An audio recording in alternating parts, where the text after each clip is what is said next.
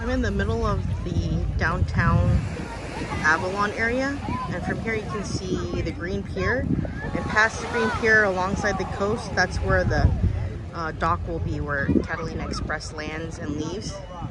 And from here you can see the beach, which is a very small, cute beach from this end to that end.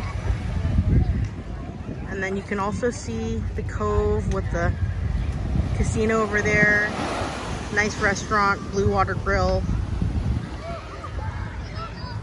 You see a fountain. This is basically like downtown. That's the main street down. All the shopping areas, ice cream shops, brewery with coffee and beer. And this is about it. This is mostly what you see here in Catalina Island. The submarines and the glass bottom boats leave from the Green Pier there. And we took a golf cart from that end over there.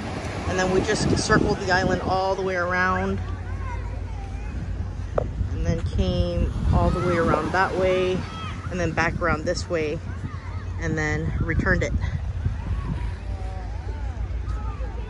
But yeah, if anyone was curious what it's like at Catalina Island during the pandemic,